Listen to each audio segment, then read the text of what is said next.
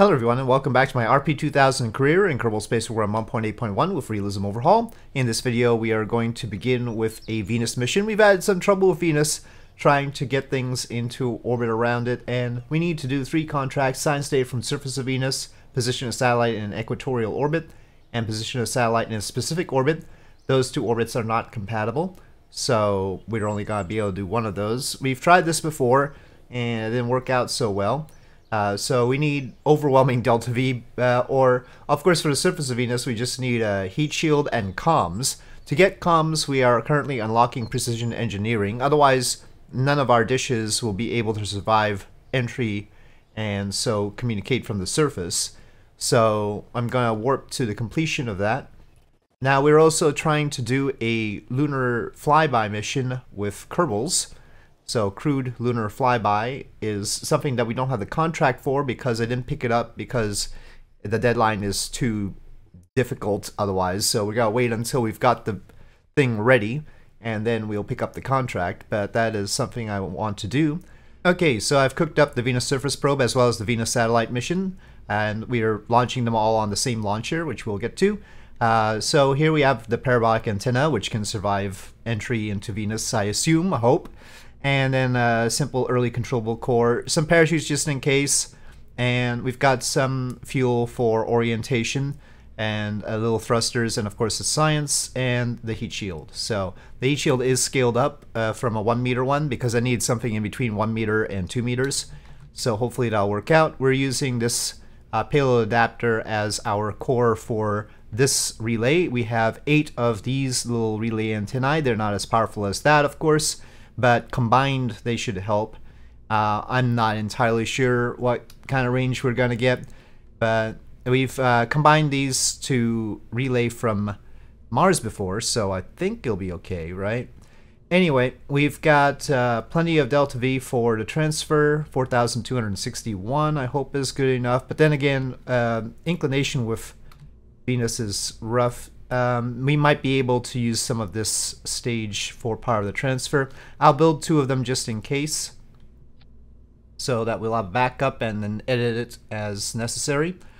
But in order to launch that payload without taking extra time, I have decided to use 1 of the SE-2060 boosters. So there's the SE, the same launcher that we've been using for these probes, not the crewed mission. The crewed mission has 2 of those vacuum engines and then a whole bunch of these SE-2060 engines. But I decided that, well, 2 boosters was too much. You can see the thrust weight ratio right now, but no booster was too little. So this is how we're going. And I've tilted the nozzle so that the thrust, you can see the resulting thrust can point through the center of mass. As the fuel drains, it'll still point through the center of mass, I think, but it is a bit of a risk. So that's another reason why we're building 2. So speaking of which, I will build them. That's 1. That's 2.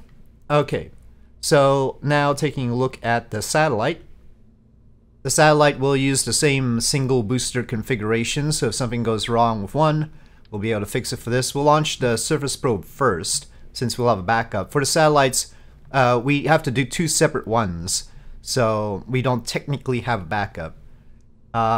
I've decided to go with 4,200 meters per second for the satellite to capture, 4,500 for the stage to transfer it. So I can still optimize this further. We could use like a CubeSat core instead of this early controllable core. If we really want to push things, we could, you know, use a CubeSat and do it like we did earlier on in the series. But I'm trying to use this early controllable core without it taking an obscene amount of time to build. We'll see. I mean, you can use a larger launcher, you could use a smaller core, there's all sorts of things, but I'm going with this for now. These solar panels should do, from Venus, they do 60 watts. The early controllable core needs 50 watts, so that should be okay. That's each, right? And then we've got all these CubeSat panels on this one.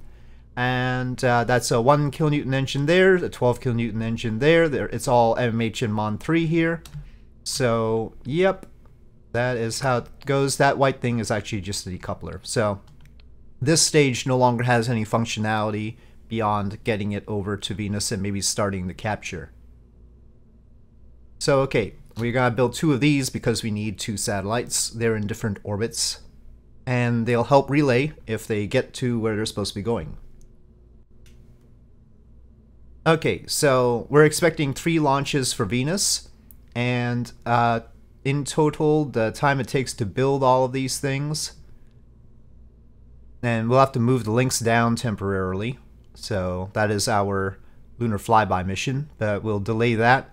And so 140 plus 114, so 254 days. So it's a little bit slow since the window's in 245 days, but that's approximate anyway. We might speed one of them up. So I'll rush that one a little bit and rush this one a little bit so that we can get them all done in time. Okay, we have everything built. It says 3 days to Venus window.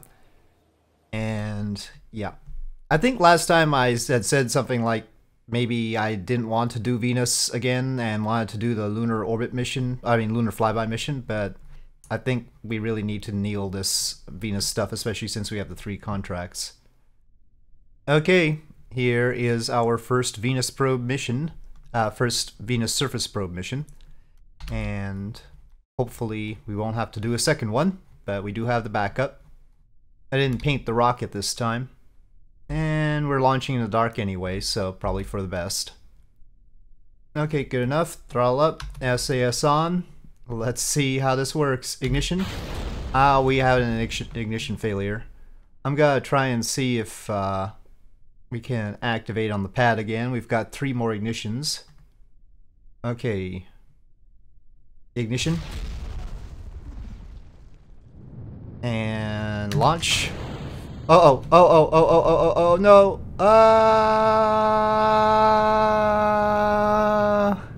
Okay, that doesn't work very well.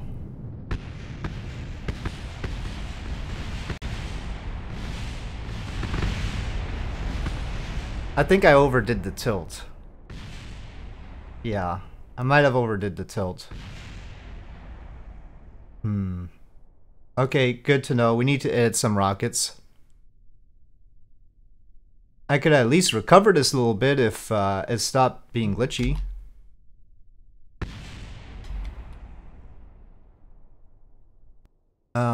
Well, let's go back to Space Center. Maybe we can pick something up, I don't know. Okay, well, we can recover that. Whatever it is. Got a little bit of funds back. Not much, though. This arrangement may be too dangerous, I don't know. How much longer would it take to add a second booster, just out of curiosity? 44 days, so yeah, this is why I didn't want to do that.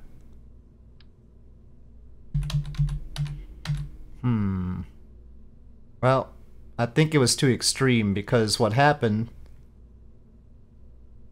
the retro rockets are fine. We ended up flopping on this side. I'm gonna make it much more subtle. And that's not gonna take any time at all, apparently, because it's no new parts. But I would like to test that on one of the satellite missions instead of the surface probe mission.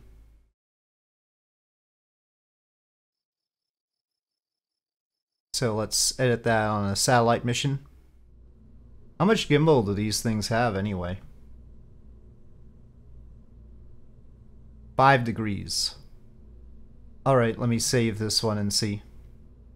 Could be all of it's gonna be messed up, but I don't like using the sim mode, you know.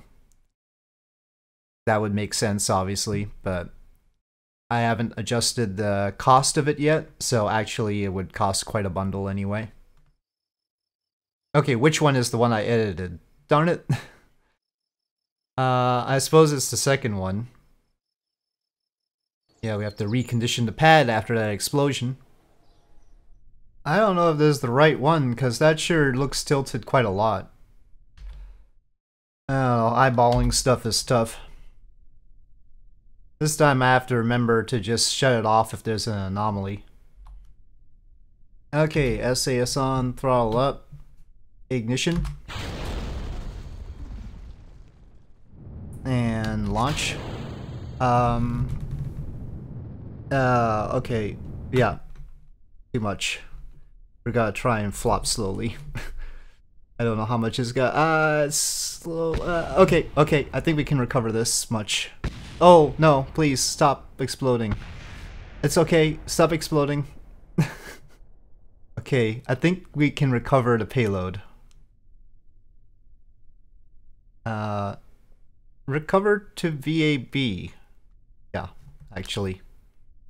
Okay, I'm so done with these. We're going to go on to, ironically, after all these horrendous failures, we're going to go on to the crewed Lunar Flyby mission. Yeah, we'll just wait until the next Venus window and build them all with 2 boosters instead of 1, so that we don't have to worry about this. Any other bits that we get to recover? It doesn't look like it. But we had a whole booster rolling around there. Let me see if in the tracking station we can grab it. I don't know. Maybe it wouldn't show it out here. I expect that it would, but maybe if it doesn't have a control core. No, there's a lot of Venus probe debris, but not from the most recent missions, so. Okay.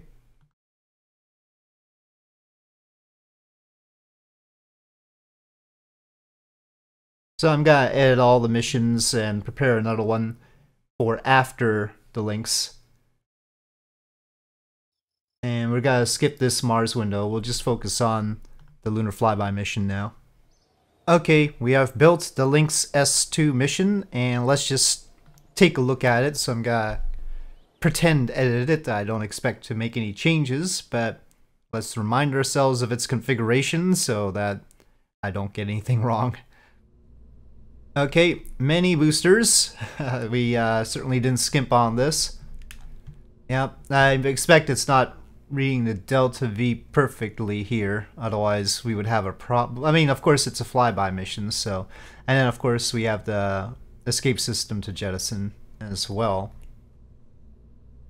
Yep, okay, so that's what it is. Lots of opportunity for engine failures. We will see. Okay, I'm not gonna edit that. So, time to pick up the contract. Milestones, Lunar Flyby, lots of advance, horrendous failure situation. I mean, utterly crippling. Yes. So, and only 730 days, so we would have time to build one more before failing, if we fail this. We just need an altitude below 5,000 kilometers and then land or splash down on Earth. Alright, 7 days to roll out too. Okay, launch. And we're just gonna put one person in. We're just gonna put Jeb. It only asked for one person, we're just gonna launch one person, darn it. It doesn't show how much food, water, and oxygen we have. 66 units. Is that enough? I'm not gonna take any chances. Let me roll back. I'm a little bit nervous here. It takes 8 days to recover it. It'd be 11 days. It's possible, but let's not take any chances. That does take a few units of Delta V out, but I feel better. Only takes 6 minutes to add the extra amount. I mean, the space is there, so. Alright then. Throttle up, SAS is on. And let me just check that all engines are what we want them to be. Okay. Ignition. They all seem to have lit. And launch. Oh, what? No. Off. Why was Smart ASS on in the first place? Wait a minute, was it on before too? I didn't mean to have it on. Uh-oh, was Smart ASS actually throwing our rockets off? I didn't think Smart ASS was persistent after a launch. I didn't mean for it. Wow, okay. No, don't do that. It's keeping... It kept the information from previous launches, which I was not expecting. That is not a behavior I'm used to. Smart ASS usually starts off. I think I've had this problem before and I just completely forgot about it. Because in all my other installs, and I use a lot of installs during the week for Kerbal Space Program, it just starts off. You know, on Twitch I do solar system tourism, I've been messing around with Principia, I've been testing out various upper stages for Starship, it's been busy. And on all that stuff, Smart ASS just starts out off, so complete surprise to see it start activated like that. On the Venus launches, I was expecting potentially it to be imbalanced, so I didn't even look for Smart ASS, but since I saw all the engines on here and it obviously ought to be balanced, then I started looking at other causes. I always have problems with the launch escape system being in the right place. Anyway, booster separation. And that's happened reasonably well enough. Okay, at this point I'm gonna separate off the launch escape system.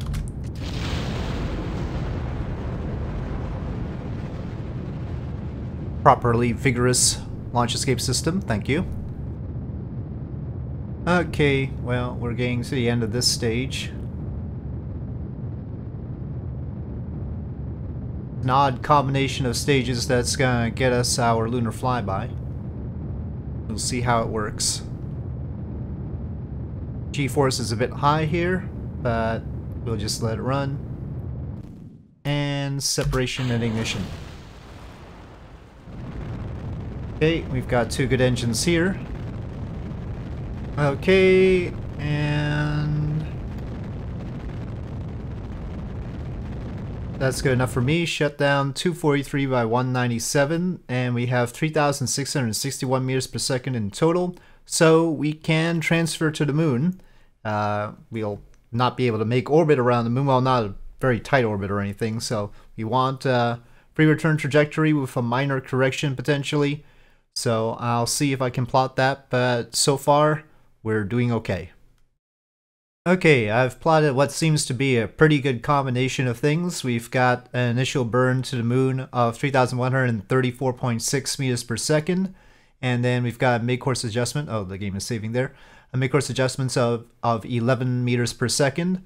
That will flatten our orbit, otherwise we have some inclination with respect to the moon, so it exits the moon with basically a polar orbit around the Earth, so I didn't want that. Not a problem really, but it's simpler this way. And so we've got a moon periapsis of 81 kilometers, at which we do another burn of 94.8 meters per second, which will correct our Earth periapsis so that instead of it being high, it'll be in the atmosphere. So 65 kilometers is what I have it at right now. The only troubling thing is that the time it takes to get back means that we seem to be getting back really quickly, right? 5 days, 17 hours. I hope it's not too hot, but you know, we've got, in theory, a lunar rated heat shield and everything, so we'll see. So that is the plan for Jeb, and we'll see how it works out. Okay, turning to the node. Actually, I don't want the pods RCS to be running. Just turn that off for a sec. It'll be safer, just in case we bounce out of the atmosphere on the way back. You know, I pick a too high in altitude. The pods RCS could be very valuable in that case.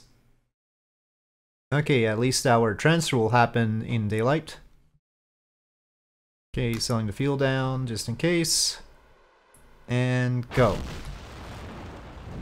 Both engines are lit. Okay, we have passed the node and we are go for staging. And staging. And staging. Alright. Well, we're gonna have to make sure to manage our power properly. Well, right now we should be getting good electric charge, though maybe not perfect. So, but we have to watch out. How is this doing? Energy flow 0 watts. show as being blocked by anything. It says direct sunlight. What the heck? I swear. Oh, well, there's a different... Well, that's an interstellar solar generator. Okay, maybe I shouldn't look at that number. I should look at this number. Interesting. Obviously, everything I plotted will be wrong, but that is the way of things. My question right now is whether I'm gonna have enough electric charge. Not 100% sure. Okay, I think I'll take that. I mean, that looks like it's doing somewhat what I wanted. Let's see. Let's get all that out. Okay. It's a bit high on the moon periapsis. Let me activate retro thrusters that I have on the pod. Correct that. Those were for docking, but nope. I think we need to correct fuel flow.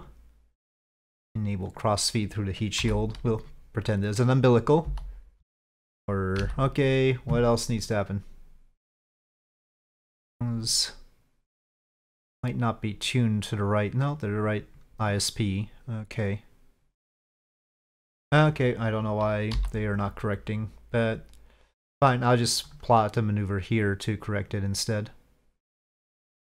So as you can see, this correction here actually raises our orbit, which is why you have to do the burn at the moon to lower it back down again, but that's fine. It was about 100 meters per second. Well, I don't know, maybe it's gonna be more than that looking at this. Depends how low we want to be around the moon. I want a nice scenic pass, so... Well, the maneuver around the moon is now 200 meters per second. Which we have, but I don't quite like. So maybe we'll keep it looser. I don't know if keeping it looser will have less overth effect and therefore be less efficient. Let's see. But it's keeping our Earth periapsis lower, so might help there. Okay, that's just 122. Alright, we'll do that combination. We'll just be a little bit higher over the moon, 1,000 kilometers instead of really a low pass.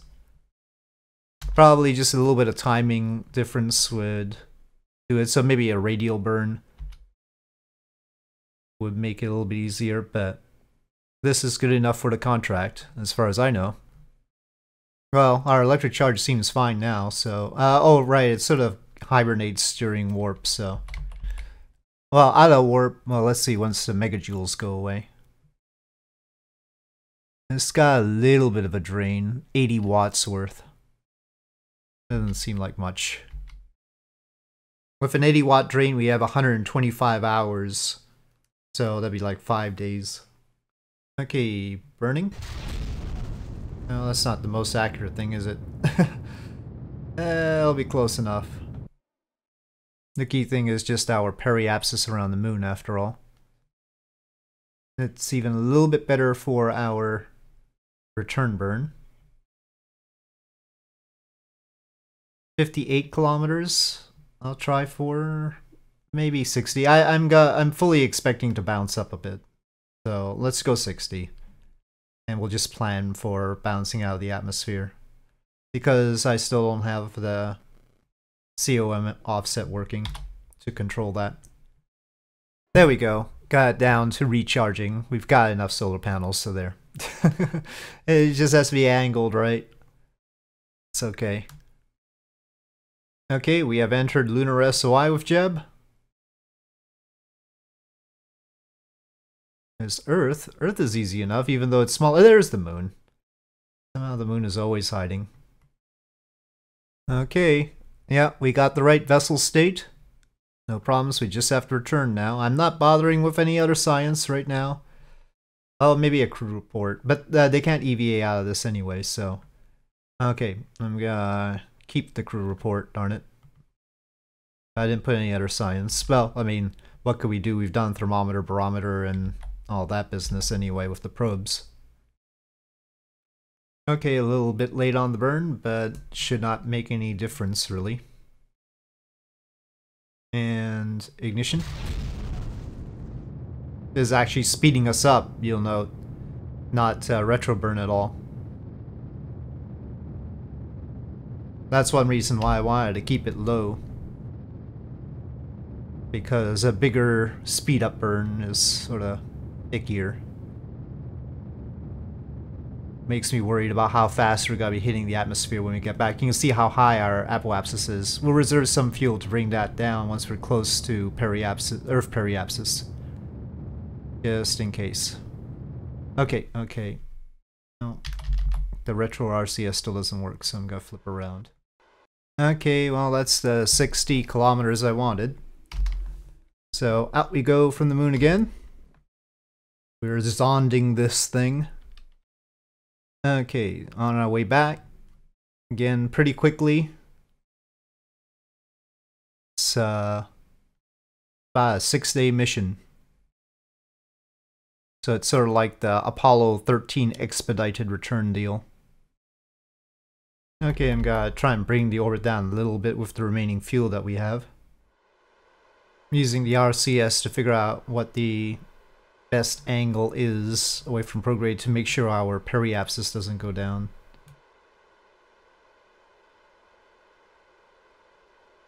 Okay, somewhere right around there. Okay, ignition. Oh, our periapsis is going down anyway.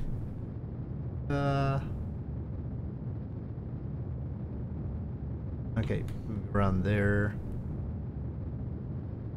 Okay, I think that's good enough.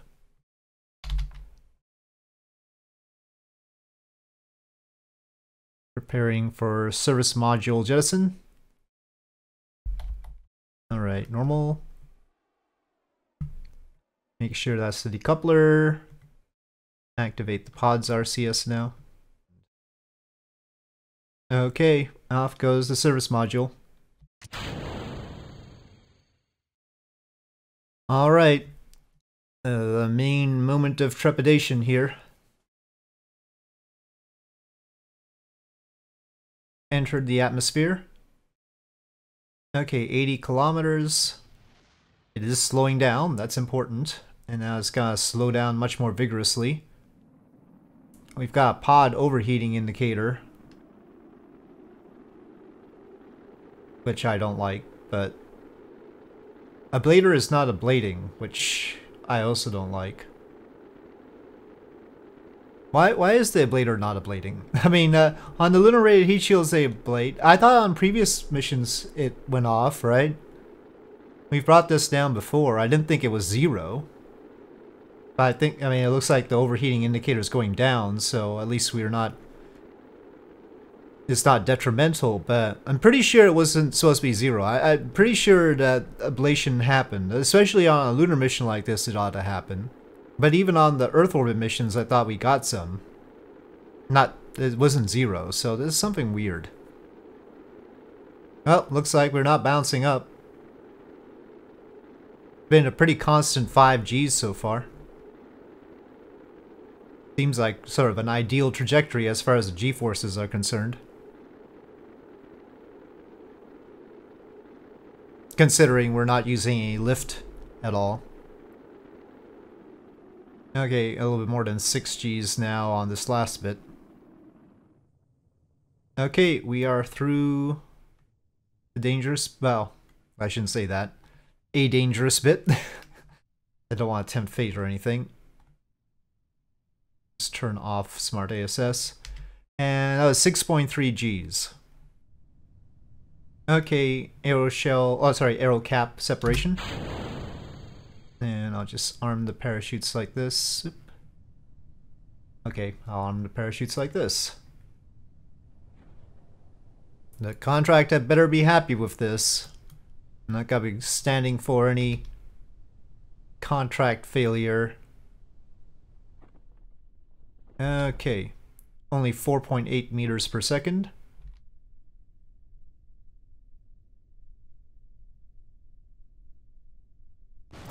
Okay. And recover. And let's just do a recover to VAB so we can use the pod again. We believe in reuse, really. Okay, 20 science earned. Got some... I don't think we got that recovery amount. Jeb got some experience, and most importantly, we fulfilled the mission. So, yes, we have done crewed lunar flyby. So, I guess next we have to try and land on the thing. Well, that's going to take a much bigger rocket. Fortunately, we now have 1.4 million funds. But we really ought to do a few other things before we take on that. Maybe position a satellite in orbit of the moon. Well, a couple of satellites in orbit of the moon might be good. Those give a generous amount of time. Let's pick those up. Just on principle. We're gonna take some time building stuff anyway. Human orbital. That's Lunar Orbit Mission Orbital. Okay, but we only have 365 days, which we can't manage. We need to use a lot of our points to upgrade our facilities so we can build things faster. So let's do that right now. Upgrade points. Let's buy a whole bunch. It'll bring us down to 1 million. Okay, and then increase the build points. Science points I'm not sure I need so much of, but we'll toss a few in. But I think mostly we want build points. We'll get to 0.6 science per day, okay? And then we'll put the rest into this. Alright, 5.3 build points per second is what we have now. That gets us somewhat faster, but not super speedy yet. Yeah, and we don't have any tech that we're researching. Let's fix that. Let's say we were going to land on the moon. I think we need bigger engines. So maybe we should research heavy rocketry here. These aren't nearly as big. These are both of the NK engine class, NK-15, NK-15V, except that one is Hydrolox and that is Methalox, more modern style. Do we have a good lander engine is a good question. This one is unthrottleable. That's not throttleable. Not throttleable. That's the service propulsion engine out of nowhere. That's because it was modifying a stock part, I guess, and I didn't catch that and put it into an Aerojet Rocketdyne slot. Maybe it's like landing? No. I mean, we've got some engines already.